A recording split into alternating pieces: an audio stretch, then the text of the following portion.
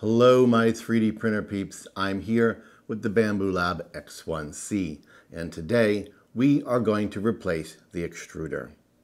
Break out your Allen key or similar tools and let's get started. Before working with the tool head or hot end, it's a good idea to retract the filament. Simply touch the filament icon, choose the filament you have loaded, and touch Unload.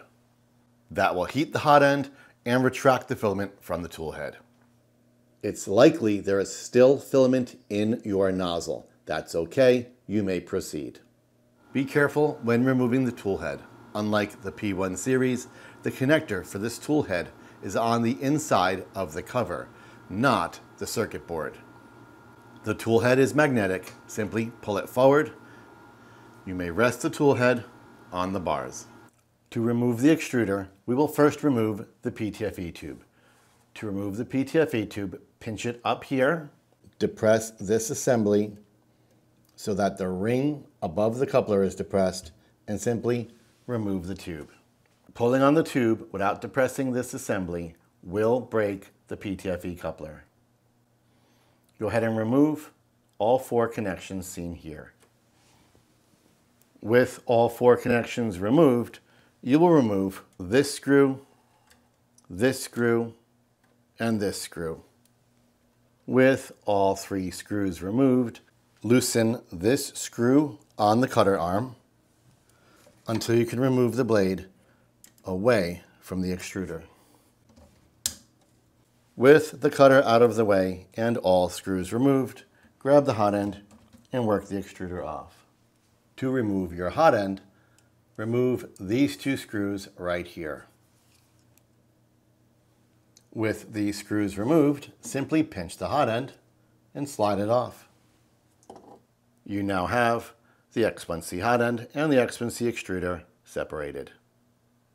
To install the new extruder, we will simply do things in reverse order.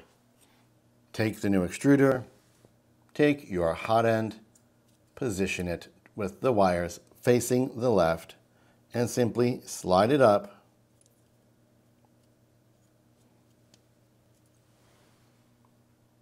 onto the extruder.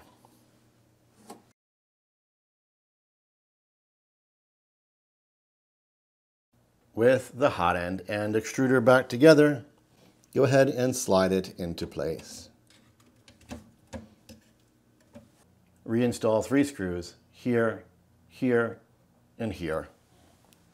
Then replace the cutter by flipping the blade forward and pushing it upward until it slips into place in the extruder.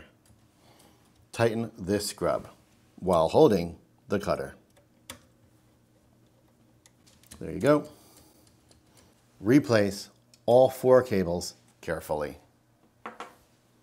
With all cables carefully replaced, take your tool head cover, use the magnets to pop it back on.